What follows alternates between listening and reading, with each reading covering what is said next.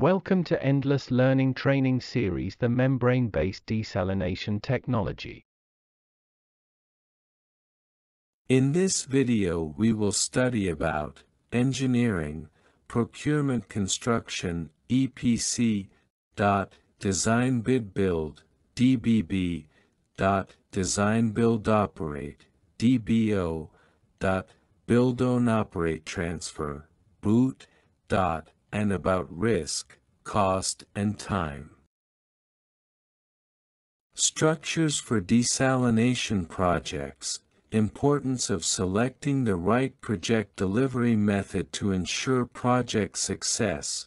The type of the selected contracting method mainly depends on type of owner, public agency or private entity, the project risk profile, owner's experience with similar projects, the source of project funding, bonds, equity, or a mixture of these funding sources. The main contract models used up today are engineering, procurement construction, EPC, design bid build, DBB, design build operate, DBO, build own operate transfer, boot. What is EPC? EPC means integrated engineering, procurement and construction contracting. EPC contractor delivers project on turnkey basis. Client benefits include better risk management, consolidated responsibility, drives ownership of project lifecycle. Design bid build, DBB, DBB project delivery method. The DBB method is a traditional project delivery approach where the owner contracts separately with a designer, architect/engineer, and a contractor. The designer completes the design and documents the project in detail, creating a set of construction drawings and specifications. The owner then solicits bids from contractors, selects one, and enters into a construction contract. The contractor builds the project according to the design. Document. Advantages of DBB. The owner has control over the design and can specify the materials, equipment, and methods to be used. The design is typically completed before construction begins, reducing the risk of changes and delays during construction. The bidding process can result in competitive pricing and value engineering opportunities.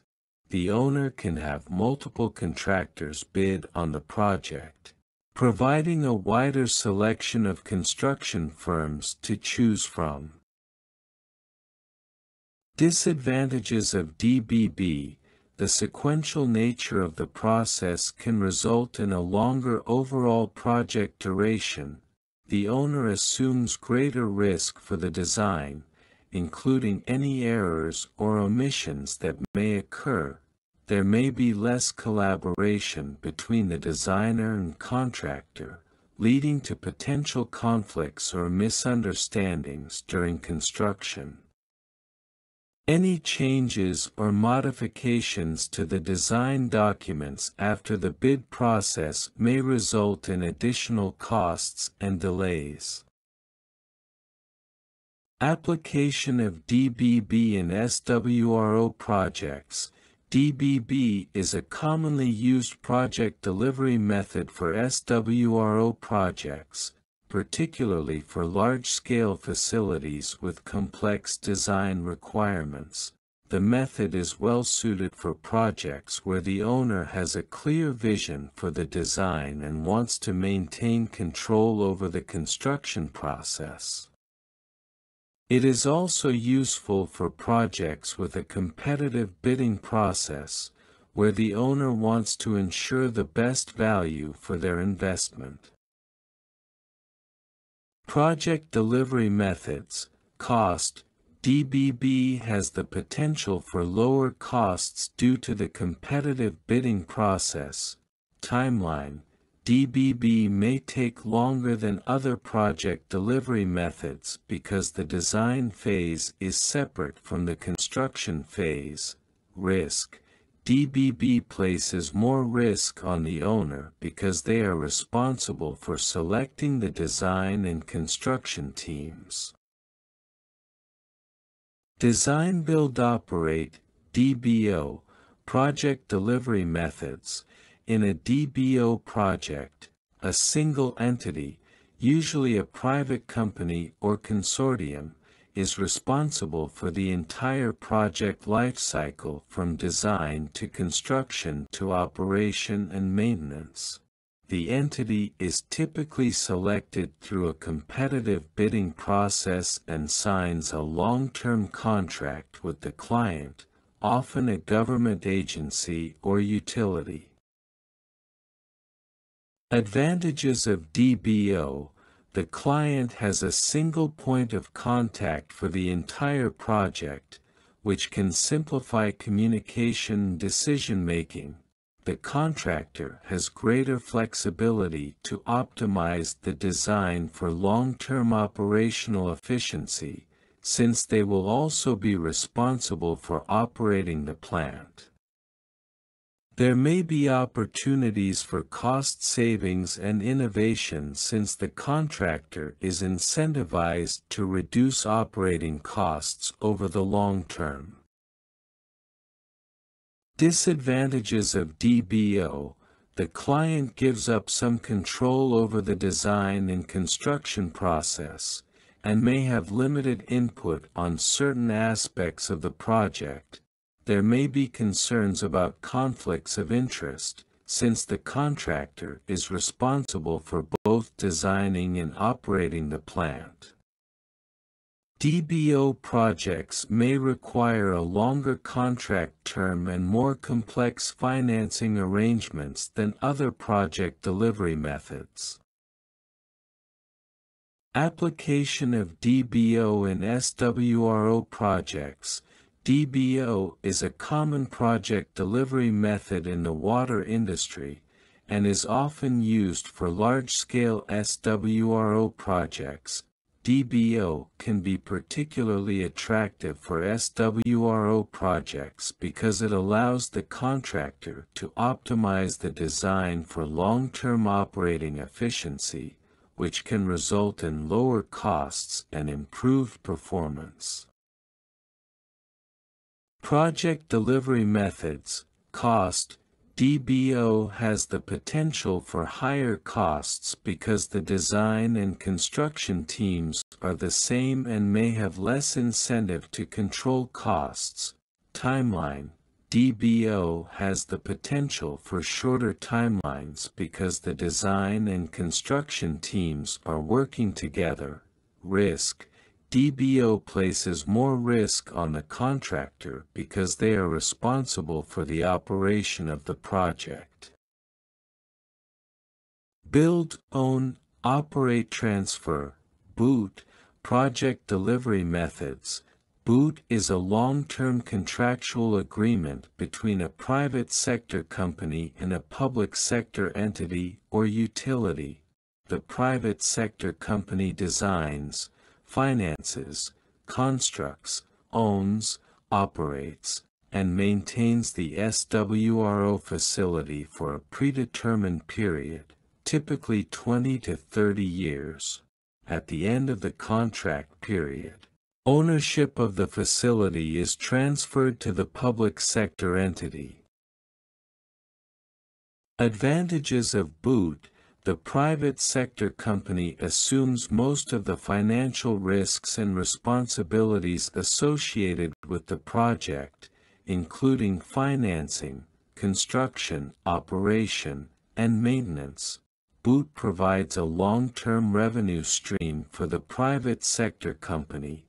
BOOT can be attractive to public sector entities with limited financial resources or technical expertise. Disadvantages of BOOT. BOOT projects can have higher overall costs due to private sector financing and profit margins. BOOT projects can have limited public sector control and oversight over the facility's operation and maintenance. BOOT projects can result in public sector entities assuming full responsibility for the facility's operation and maintenance at the end of the contract period. Application of BOOT in SWRO projects. BOOT can be a suitable delivery method for SWRO projects that require significant capital investment and long-term operation and maintenance. BOOT can be attractive to public sector entities that lack technical expertise or financial resources to design, construct, operate, and maintain an SWRO facility. BOOT can provide a long-term revenue stream for private sector companies that specialize in water treatment. Project delivery methods. Cost. BOOT has the potential for higher costs because the private entity must earn a profit from the project. Timeline. BOOT has the potential for shorter timelines because the private entity is motivated to complete the project quickly. Risk. BOOT places more risk on the private entity because they are responsible for the operation and maintenance of the project. Project delivery methods. Factors to consider when selecting a project delivery method for SWRO projects: project size and complexity, availability of financing, experience and expertise of the project team, owner's risk tolerance, project goals and objectives. Comparison: DBB versus DBO versus BOOT. DBB, Design Bid Build. In design phase, design is completed by an architect/engineer. In construction phase, contractor is selected through a bidding process. Ownership, owner retains ownership of the project. In operation phase, owner is responsible for operation and maintenance. DBO, Design Build Operate. In design phase, design and construction are completed by a single entity. In construction phase, single entity owns the project during construction and operations phases. Ownership, single entity is responsible for operation and maintenance. In operation phase, owner is responsible for operation and maintenance. BOOT, Build Own Operate Transfer. In design phase, design, construction, and ownership are all completed by a single entity. In construction phase, single entity owns the project during operation phase. Ownership, single entity is responsible for operation and maintenance, and then transfers ownership to the owner at the end of a specified period. Thank you for watching this video.